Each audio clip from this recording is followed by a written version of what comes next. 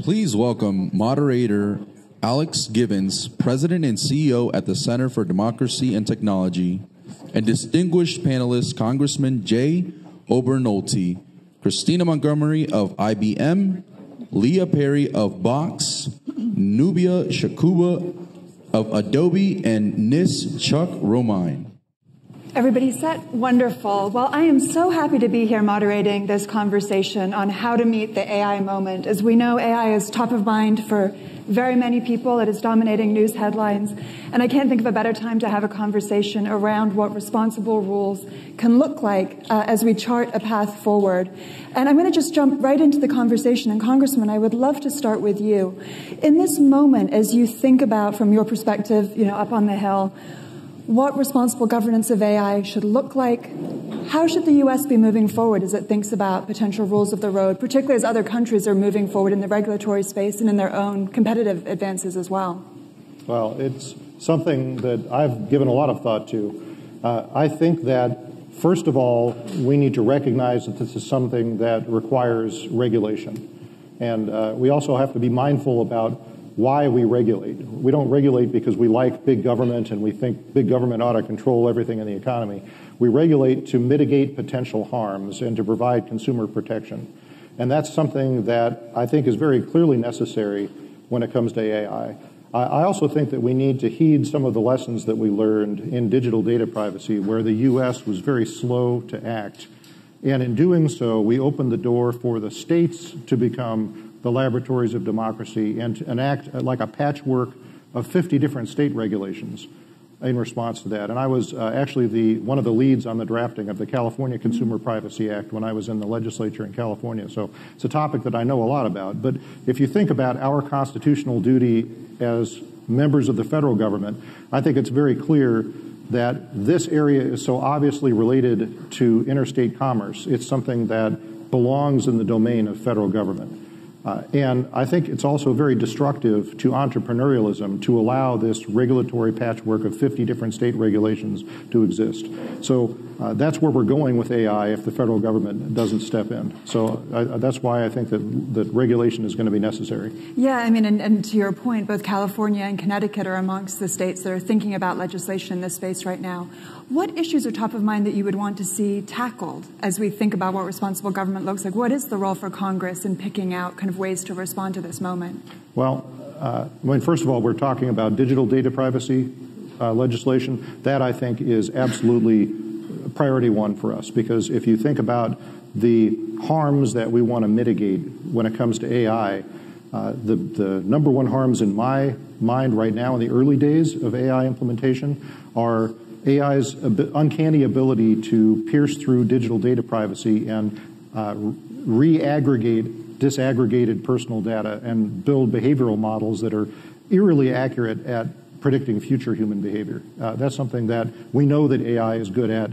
We know that it can be misused by malicious actors. So that's something that digital data privacy regulation will prevent now, and we're very hopeful of getting that done in Congress this year. But in a larger sense, I think we need to do some deep thinking about what the harms are that we're trying to mitigate. What's the worst thing that can happen with AI? And as we all know in this room, the worst things that can happen do not revolve around an army of evil robots rising up to take over the world, right? But there are equally consequential harms that do worry the deep thinkers about AI. Harms revolving around, obviously economic disruption, certainly something we need to be prepared for.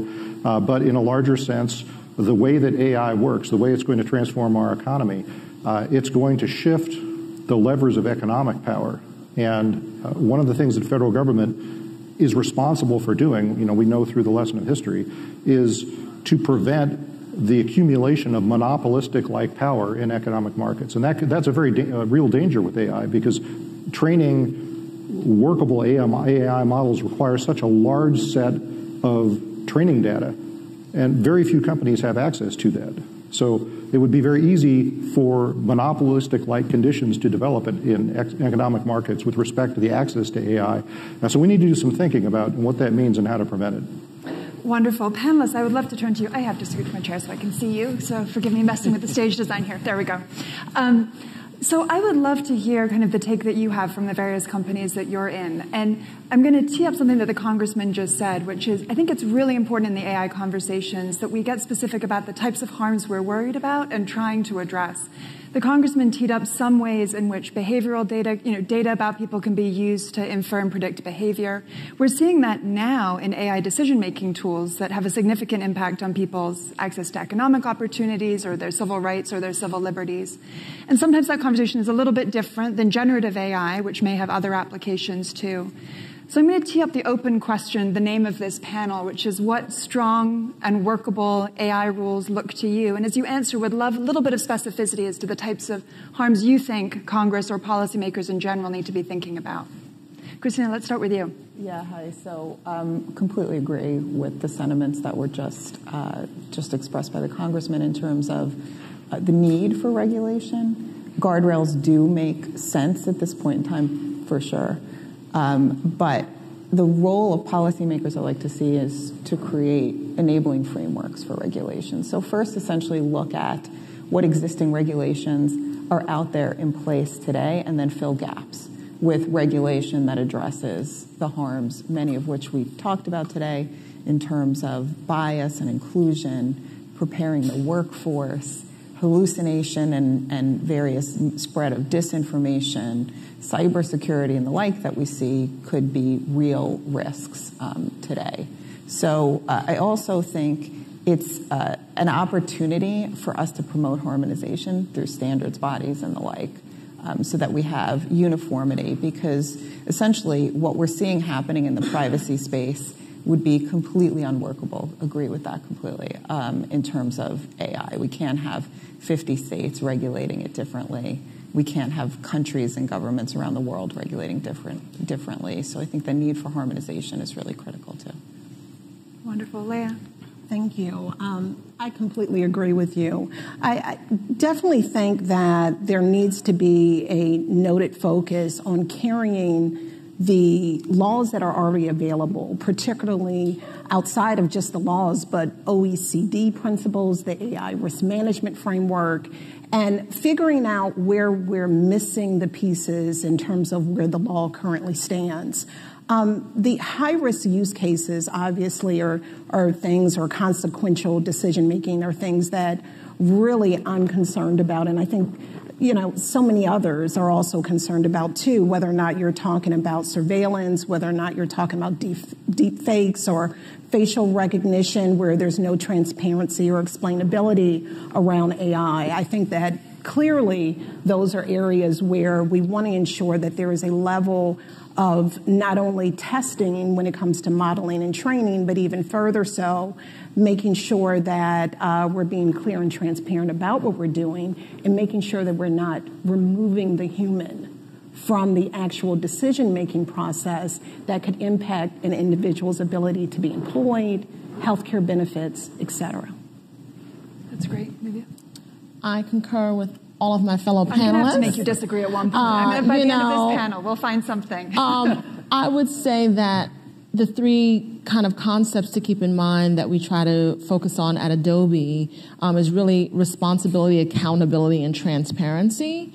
And so the responsibility to address the testing and remediation of the tools and the forms that are being built, as well as accountability related to remediating any unexpected bias. The transparency when it comes to AI is not at all just what it was in privacy with the individual, but the interoperability and just the large-scale processing of the deep fakes. Can society at large trust, and is it transparent what is actually happening in the AI? And so from content authenticity to the content credentials, allowing creators to be able to tag their name, the tool that was used, the date that was created. I'm sure everyone in this room can recognize the cat driving the car. Maybe that didn't happen. But obviously the politicians and all of the celebrities and many of the deepfakes out there does require special attention. And so drawing our eyes towards how we can really remediate some of this misinformation, I definitely agree is also key. That's great. Dr. Romine, would love to turn to you. So NIST, when they released the AI risk management framework, was, congressionally mandated to do so. So thank you, Congress, for getting this conversation going well. And NIST carried it forward through a long-time consensus process to come out with a framework for companies to use as they think about risks. It's not mandatory. NIST is always very careful to assert that. Right. But I'm curious the role that you think from NIST that the AI RMF can have in society and how it fits into this landscape for AI governance. Sure. I want to take the opportunity to say that the advances in AI, which have been so dramatic, are in many ways an exciting amplification of human capabilities. And there's a lot of good that can come from that. But of course, a big problem is managing the risks associated with that. When you amplify human capabilities this dramatically, it also amplifies the potential for humans or other harms, humans to use AI to cause harm or other harms to take place. The AI risk management framework, which we were privileged to lead, thanks to Congress for providing us that opportunity. The way that we do that is engaging with the private sector and other government agencies. I'm sure that all of my colleagues to the right have participated in the AI risk management framework development process. It's a terrific way to take a look at a framework that can guide those kinds of guardrails that we were just talking about, this idea of understanding the risks to, in some cases, the risk to human dignity, to privacy. We want AI technologies that preserve those things. But we also want, when we talk about regulation, for example, one of the questions that sort of is begged is regulations to what standard? What is it that we're going to hold people accountable for? When we talk about fairness, when we talk about transparency, those are fantastic. How are we going to evaluate those? And so that's one of the things that the risk management framework does, and the conversations that we're having with industry is trying to identify a common lexicon, a common understanding of what those terms mean, and how we can undertake those evaluations. One of the themes that emerged from some of your answers was this notion of looking to see how existing laws already map onto these frameworks and trying to use that as one mechanism and then seeing where the gaps are. I will say, as a civil society advocate, one of the things that we focus on is it actually can sometimes be really hard to detect those harms, to tell whether existing laws even apply. One easy example is the use of AI in hiring systems, for example. We have strong employment discrimination laws on the books. But right now, I could be a job applicant, or I could even be a regulator at the EEOC trying to put together a case and have no idea of the tools even being used in the first place. So I'm curious, when we think about a governance framework, kind of how we can connect existing laws, but try and make them actually map onto this technology more effectively to actually make those tools useful in the first place. I'm curious if anybody wants to jump on that piece of this. So I'll just say I think transparency is really critical, right? So advocating for when AI is being used should be first and foremost, like especially in the context of consequential decisions like employment decisions and the like, should always know when AI is being used and deployed. And then just basic information on AI models in terms of fact sheets, model cards, what data was it trained on, what's the performance evaluation of an AI model in terms of how accurate it is, and the like. And certainly bias testing and consequential decisions and the like should be part and parcel of deploying AI.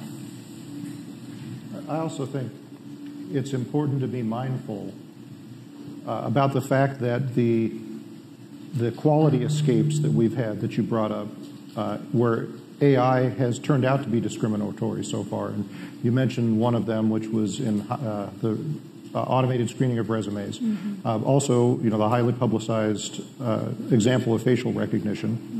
Mm-hmm. that turned out to be discriminatory as well. But none of those have been intentional. It's been a function of a lack of forethought about the way the models were trained and the way that they might be used. The reason why that's important is that we already have laws prohibiting discrimination.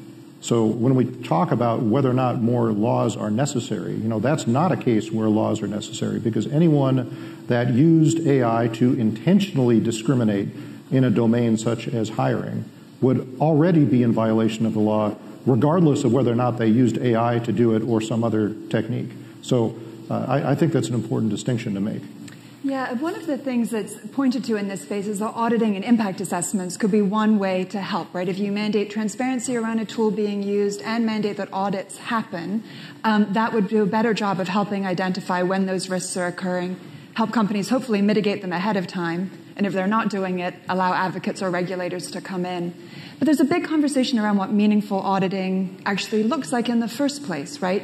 Who should it be done by? Should it be inside the company or outside of the company? What level of disclosure is required? I could go down a whole rabbit hole as we try to think about this. But I would love to have the panelists take on it. And Nubiaa, perhaps start with you in terms of when you think about meaningful auditing and meaningful impact assessments, what does that look like to you? Thank you. I would say that we need to maintain some level of flexibility without being so prescriptive. Must it be internal? Must it be external? Provided we have a framework that requires you to have some initial impact assessment and ongoing auditing and monitoring, this is not a stale one and done way to have an assessment. It is constant and continuous monitoring and feedback and learning from what was done and did not work well with the appropriate review board of diverse individuals of thought and ethnicity and gender and other diversity components to make sure you're taking into account all of the various subject matter areas and ethics areas. And so those impact assessments we should learn from and build upon. I also would say that the concept of making sure you have the right cross-functional group in the room to make sure those assessments take into account the holistic nature of all the various impacts is also really key. I would not prescribe for any specific requirements unless you're going to have a risk-based framework that allows the scope and nature not only of the risk harm of the tool, but also the company and the size so that it can scale for each specific company's different allowance and what they're able to accomplish, not making it too big or too small. I would say also just lastly on check the box, if your culture is a check the box culture, you would have an AI culture with the privacy impact assessments that check the box. If you come from a company that believes in trust and doing things the right way, AI is going to be an extension of the impact assessments and audits you already have in the privacy and other spaces. And so really important to build on that culture because this area in AI is much harder to assess. And so really just expanded issues if you get it wrong. You know, just going a step further, I completely agree with you, but I think also you have to recognize it isn't a one-size-fits-all scenario when it comes to testing on your model, et cetera. And this gets to the larger picture of overall AI governance and how does that look like within your respective company. I certainly think that your testing and training should be based on what the intended use is. So if the intended use is more high risk, which would contribute to consequential decision-making, et cetera, your training and modeling may be a lot more different, if you will, than what it would be in terms of AI that simply, is trying to organize files and folders, right? And then even further, I do just have to flag in terms of the role of regulators in all of this. I know that there's open discussions and ongoing sandboxing, for instance, happening over in the EU and decisions around whether or not DPAs should certify on certain modeling and training. And it does make you question who is certifying, right? And making sure that those individuals that are actually certifying have that expertise needed in order to do so. So again, not one size fits all, but also making sure that the experts are there that are doing that testing, training, et cetera.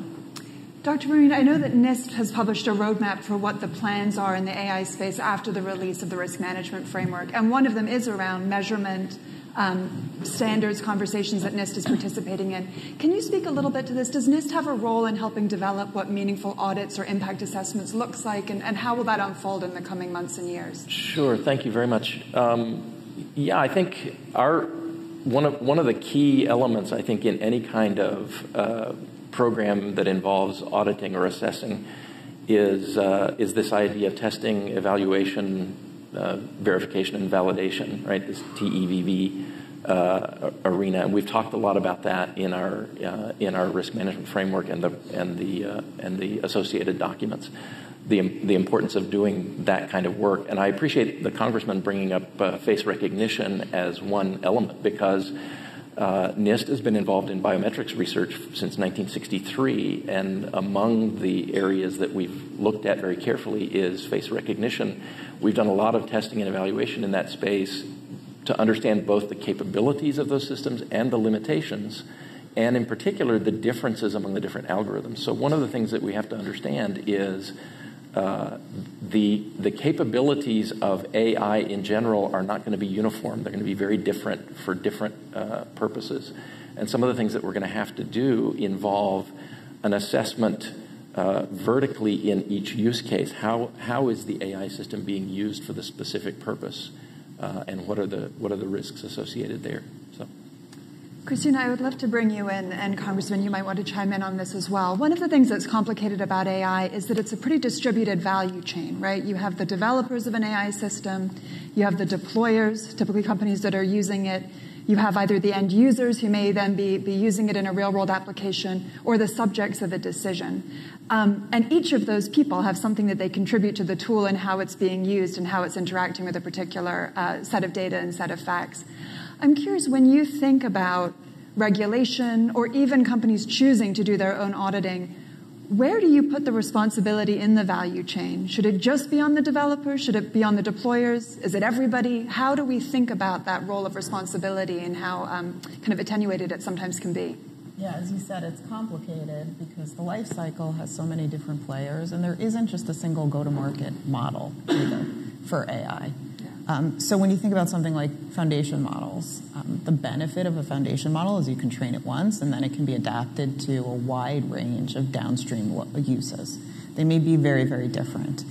So, for example, a large language model can be deployed in a banking application. It can be deployed in a healthcare application, in retail, and the like. And when it's essentially the deployer that is taking that base model and adding and training and refining and tuning it for their end application with their data.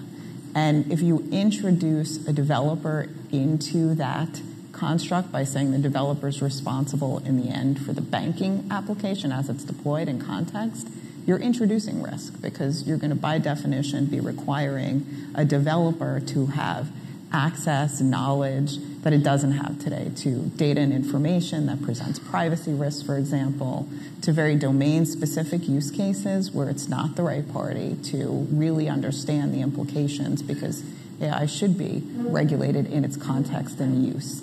And high-risk application should have more regulation than low-risk application. Well, it's the deployer that understands that environment best, right? So that's not to say there shouldn't be any obligations on developers. I think what you see in the EU AI Act, the original construct of it, was the market's going to play this out, right? Because if you put an obligation on a deployer, they're going to need information from developers in order to meet their regulatory obligations. And that will play out in contracts. That will play out in the type of deliverables that come with foundation models, and I'm using that because it's a pretty, common thing we're talking about a lot today. So in terms of then requiring developers to deliver something with the data and with the model, like a fact sheet or a model card that says, here's the data I trained it on, here's how it performed, just all the facts in terms of that, so that the deployer can then use that to meet and fulfill their obligations. So that's the model that I think will work best in this construct. And I think also back to this point of standardization and harmonization, like standardizing what that looks like. What do we think should a fact sheet or a model card, what should be the data that's in there? Standardizing on that, harmonizing regulations around that, I think would also be a good direction for us to go. One question before I bring in the Congressman. In that kind of the framework that you just set out, it makes a lot of sense when the deployer is a sophisticated entity with bargaining power that can push back on the developer and mandate that their things be kind of a result of the contract, presuming it's a contract-based model. But that's not always the case, right? And I don't think that's really the future vision of AI. Many people talk about it as having far wider distributed uses than that. And Congressman, you've been a real thought leader talking about how to have competition in this future market and how to make sure that the benefits of these tools work for everyone. So I'm curious, in a space where developers might not be that sophisticated, it is somebody deciding whether to use, an off-the-shelf hiring tool. Just to stick with that same example, you can put it in other fact patterns. Do we need some flexibility in how we think about this depending on what the circumstances are? Do you think there are moments where developers really should be on the hook because they're the ones that were doing that foundational work? Again, I think you have to have this risk-reward balance. What is technically feasible coming from a developer? And do you impose requirements, at that development stage that require transparency, that require some amount of facts? Then I think that's wise. But what you're expecting necessarily from a developer at that end stage will make them an insurance company, right? I think there needs to be a risk-benefit reward, and then maybe in some cases, things don't get deployed. I mean, so the deployer should have obligations to say, I don't trust this model, or I'm not going to, use it as part of the foundation of what I'm deploying and putting onto the marketplace. That we should hold small, which is why the rules need to be flexible, and they need to address small businesses as well as large businesses and the like. Congressman, would love your thoughts on this. It's interesting, because we live in a democracy and democracy is messy, we have to be very careful about this. We would be foolish when making judgments about value not to use the technology that we already have that's proven to be the greatest judge of value in the history of human civilization, and that's free markets. Free markets do a great job of tunneling down on what people find value in and what adds value to transactions. So I think that we need to harness that power when judging the value of AI. It would be pretty Orwellian to create and empower a government bureaucracy to be the arbiters of what good AI is and what bad AI is. Can you imagine, someone sitting in a chair, oh, good, good, good, oh no, that's bad, not allowed to do that, good, bad. That would get unreasonably messy. And let me give you an example. Now, and this is a real-world example because this is a purpose and a use to which AI is being put right now, is the detection of nascent tumors in CT scans. The FDA is considering approval of these AI algorithms that can do automated reading of CT scans to detect not only the malady that caused the symptoms that led to the scan, but also tumors that the patient might not even be aware of. So if this works, and it's looking like it will, it's a huge win for almost everyone, right? It's a win for the patient, hands down. They get their scans read faster, cheaper, and they have a new capability of detecting these tumors sooner, which allows much better treatment outcomes for them. Great win for insurance companies because it drives down the cost of health care, because not only the scans are cheaper, but you got these cancers that are much less expensive to treat. Who doesn't win? Well, radiologists don't win because you need fewer of them, and what a radiologist does is different. So because we live in a democracy, the radiologists get together and they petition the FDA or whatever bureaucracy we empower with regulation of AI, and they say, no, you can't allow this, you see, and they come up, oh, consumer safety, you see, you need a human in the loop, or they make an economic argument, protect our jobs, which is a very powerful emotional one. So this is why we have to be so careful, because, no one can deny in that particular use case that the most beneficial thing for us societally is to allow that use of AI, as long as it's reading the scans more accurately than a human radiologist would, which is the only standard that matters. And yet, we're going to have political forces arrayed to prevent that use from occurring. And that's just like one example. There's going to be 100 million examples just like that, and that's what we have to prepare for. So one could argue back, and I'm not going to take on that example because I think that's actually a very good one for your perspective. Right, but one of the arguments people would make is that regulation does help to address places of market failure. So where, for example, people can't even get the information they need to make an informed decision in the market, regulation might be able to step in and help with that. And so here's kind of my question. If we're thinking about deployers who literally are trying to make an informed choice, hey, can I use this tool or not? Is this going to get me in trouble with the law or not? How are they going to be able to get that information from developers, without some type of regulation around transparency, risk management processes that developers need to put out into the ecosystem as well? Sure. I think it's a fair question, and I think that you need to distinguish between a developer of AI and a developer of the risk management framework that you're talking about. And I think those two entities probably are not the same. And I think if you want to be a responsible deployer, that you have an obligation to consider both of those. You pick AI that you want to use, but you also pick people that will help you determine what those consequences can be. And I think from a governmental standpoint, we have a similar obligation. I think you put it very well. The job of a regulator is not to pick winners and losers, because we've found to our misfortune that that's a very destructive thing to have government do. The job of regulators is to minimize what economists call externalities. It's the classic case of why big rigs are required to have mud flaps. Mud flaps do nothing for the big rig, but it prevents the water from going on the windshield of the car behind the big rig. So you're imposing cost on the operator of the big rig to protect the car behind them, right? This is what we need to, those kinds of externalities are what we need to consider when we're regulating AI. But, the North Star for us always, always, always has to be consumer well-being.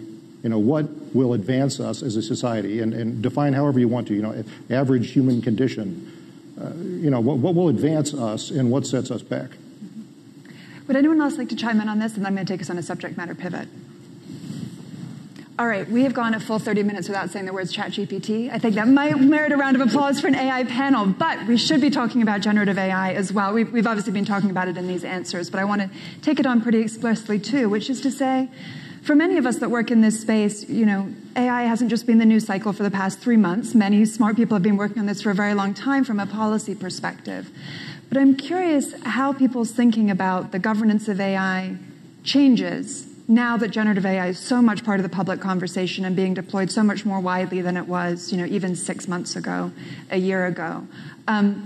Christina, maybe I start with you. What is your take on this? Does generative AI really change the nature of the conversation, and if so, how? Yeah, I think what it's essentially done is democratize the discussion and the availability of tools like ChatGPT for people to play with and explore and see the strengths, but also the weaknesses of something like, an open domain chatbot.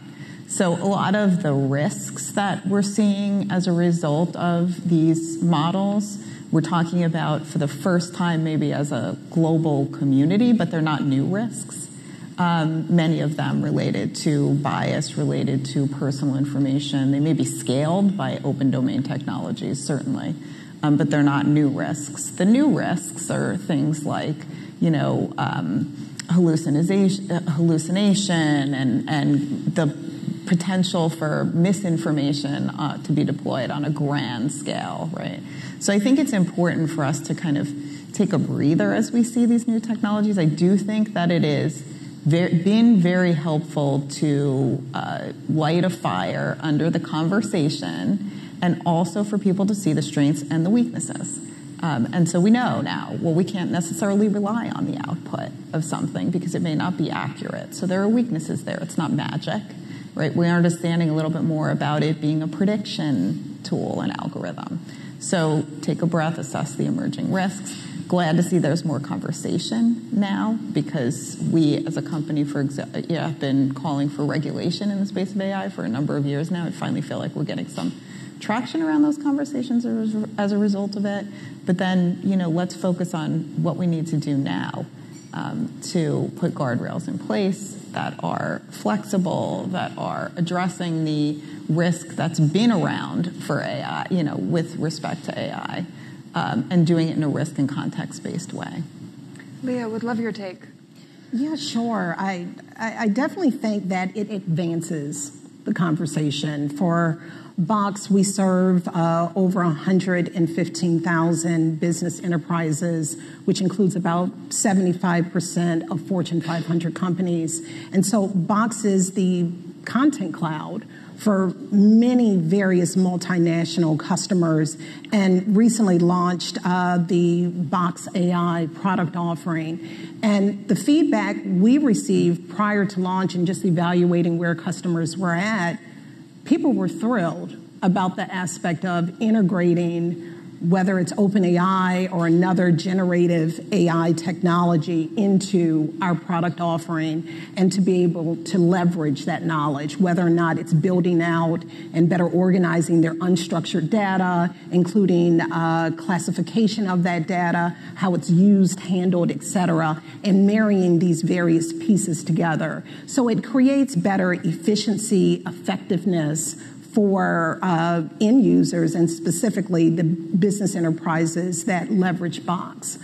On the flip side, the challenge in terms of when you look at generative AI is the fact alone that it mimics human behavior, and in that mimicking, the end user being comfortable taking the human element out in terms of making that high-risk decision. And so just going back to the earlier discussion that you were having, I think it's critical that transparency and explainability is there, and that you're very clear about the product offering to which you're either integrating with, developing, what the intended use is. If you're not clear about the intended use, or even going a step further, prohibited uses, then when it's ultimately applied and the end user is applying that technology, they have no clear guardrails either, because you haven't been clear on your end about the product offering to which you're putting in the marketplace. Nubiaa, this tees up a perfect question I was going to ask you, which is we're having a lot of conversation around legislation and policy solutions, but I've been watching a lot of these news stories unfold and wondering how much litigation is actually going to tackle generative AI before policymakers have even finished, their early conversations about it. We've already seen lawsuits grounded in copyright, grounded in privacy. Leah tees up good examples where people might rely on a chat result that could lead to product liability or some type of negligence claims. I'm curious how you think about this. Are the courts going to be tackling this before the regulators even come along? I'm not a betting person, but I'm willing to put all of my money on black. The answer is yes, right? Just like the Congressman said, we live in a democracy, and along with all of that great value created is a litigious society, and definitely the lawsuits will continue. It is while we wait for legislation in this complicated manner. If you just think back to GDPR, right, initially proposed in 2012, passed in 2016, effective in 2018, that was 6 years. So the EU AI Act, we expect to be passed in full according to the estimates by end of year. But technology is moving at warp breakneck speed and cannot keep up. And so we're relying on all of these foundational principles outside of AI that are so integrated, like privacy and copyright. And so people will try to, as there's just confusion, try to test the bounds of what is allowed and not in court cases, for sure. That will absolutely continue. When you talk about asking AI certain questions and you rely on it and negligence, I personally would not ask AI anything that I did not know the answer to, right? I mean, it is hard at this point, as we're in the early training stages in that iterative model, to be able to fix it. You have to know what's right and wrong. And so we're nowhere close to where we need to be. And so expect the lawsuits to continue. Would others like to weigh in on that? Does Congress sit with popcorn as the defamation suits take root? No, frankly, the empowerment of litigious law firms with profit motives is something actually I think we have an obligation to guard against, as well as empowering, right? But, let me just be a little contrary and insert a note of optimism about the generative use of AIs, because I think a lot of people are talking about the dystopian, future view of, wow, you see something, you don't know if it's real or fake, right? But this is something we've been grappling with now for years, right? If you showed a scene from a Marvel movie to someone 50 years ago, they would look at that and say, that looks real, right? So this is something that is coming regardless of whether or not AI is in the mix. But I'm maybe hopeful that rather than this dystopian view of pessimistic view of, well, people are not going to know what's fake or real, and, the spread of disinformation, and, this disinformation will be everywhere. And think about it. Think about the optimistic point of view, which is maybe this will finally catalyze a change in people's awareness of the need to verify data that they're looking at. Maybe the emphasis will be on the consumer, where, instead of looking at, a video of Jay Obernolte beating his wife on the internet, right, because someone used generative AI to make it, maybe you see that and you say, wow, would he really do that? I'm a little skeptical that that's real. That's what we're missing. That last link there, that skepticism. And we need that skepticism regardless of whether or not generative AI exists. I couldn't agree with you more. How do we get there, though? It doesn't seem, that evolution in human thinking doesn't seem to be getting there just yet. I disagree with you. I think if you look at Gen Z and the millennials, they are the first generation that has been bombarded from birth with marketing. And they are much more skeptical than we are, than my generation, the generations before us. They have that skepticism because they've had to have it. When someone gives them a message, they've been obligated to say, wow, is that really true? Or are they just saying that to make a dollar, right? So, I think that we're getting there. But, also, I think that we can help. So one of the ways we can help, people talk a lot about generative AI, and watermarking is one of the technologies that has been proposed to deal with this. Like, okay, if this is fake, and we're going to it's been generated by AI, it's a video sequence, we're going to require the AI to watermark it so everyone knows it's been generated.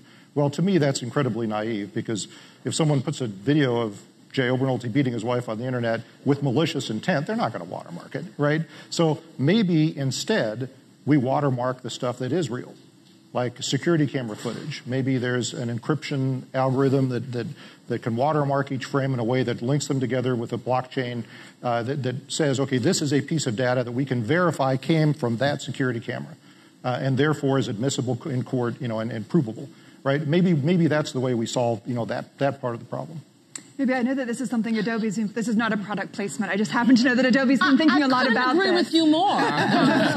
This was not choreographed. In 2019, Adobe had a content authenticity initiative with over 900 companies who have signed up, where we do just that. Those content credentials that attach to a video and a picture that says, we can't tell you what's fake, but here is the timeline and the blockchain of what is real. Here's who created it. Here's everything that's been done to it. And so the criminals are not going to go through and be part of that. But yes, the skepticism that says, if you don't see this, you should not trust that it is real. We 100% agree that the future believe is bright, and to counteract this misinformation is to really have this content authenticity and change our entire mindset. We strongly believe that.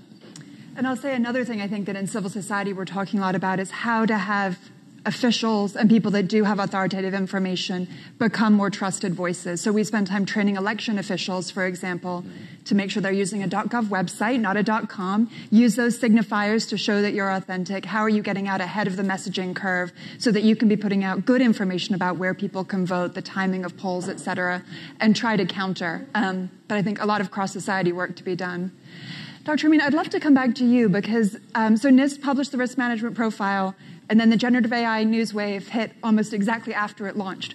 And so I know that you all are getting hit with a lot of questions as to how well the risk management framework maps over to generative AI, if there's more work NIST is going to be doing in this space. What are you thinking? So the answer to both of those is yes. It maps well, and there's a lot more work to be done. I think, generative AI over the last few months has sort of caught everyone by surprise by the acceleration of the capabilities far beyond what anyone had originally predicted. And of course, that, again, as I said before, accelerates the potential ills as well. But I appreciate the Congressman's emphasis on sort of an optimistic view. We're really talking about a capability now that's going to influence in very positive ways medicine, as he talked about, but also energy, transportation, logistics. Virtually every field of endeavor is going to be enhanced in some ways through these technologies. The question is how we manage the associated risks inherent in these as well. And I think, again, the Congressman, or I think it was one of the other panelists, talked about the importance of context of use. And I think that's a really key driver here. One of the challenges faced by policymakers and regulators is a broad brushstroke regulation is going to be very difficult to keep current, as was talked about earlier, and also address the specific ills within a particular segment of the economy. So there's a lot more work to be done in this.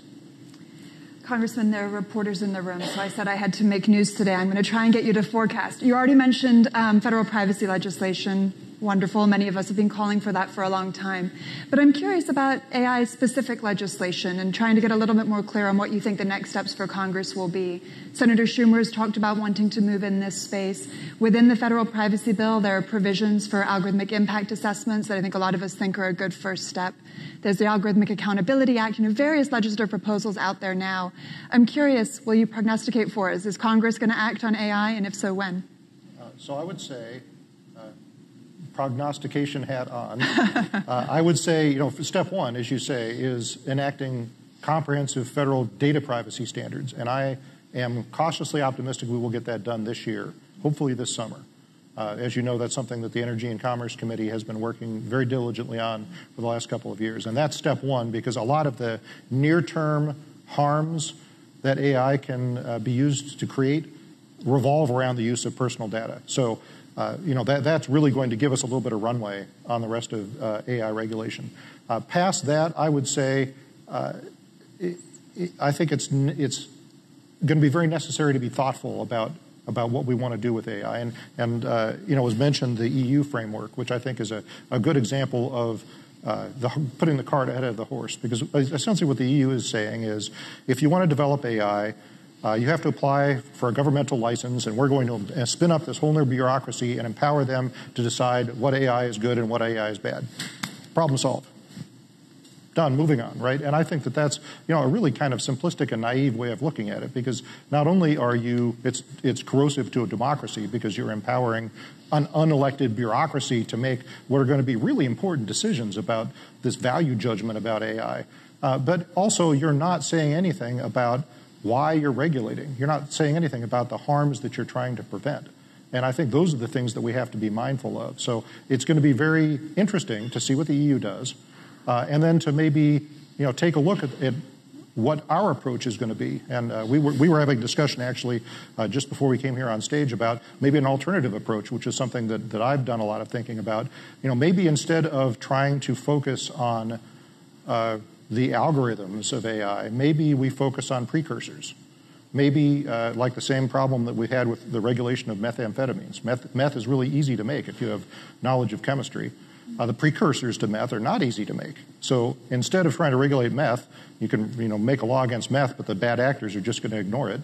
Instead, you focus on the precursors like pseudoephedrine, which are much harder to make, and make sure you understand who has the pseudoephedrine and where it's going. So we could do the same thing with AI. One of the necessary components to AI is compute power. So, and it turns out that the scale of compute power that's used to train an algorithm like ChatGPT is something that very few companies actually have a legitimate use for outside of AI. So if we understand, and like pseudoephedrine, it's very hard and expensive to put together this compute power. You don't just go down to Best Buy and buy a PC and plug it in. So if we enacted, like as a first step, for example, some legislation to require Know Your Customer rules like we do in banking to make sure that we understand who has accumulated this compute power, the uses to which it's being put. I think that would help us understand the landscape of what we need to regulate. So there might be some efforts that at walking before we're running is what I'm saying. But I think that happens after digital privacy legislation this year. Fascinating. Reporters take note. Well, with that, please join me in thanking this wonderful panel.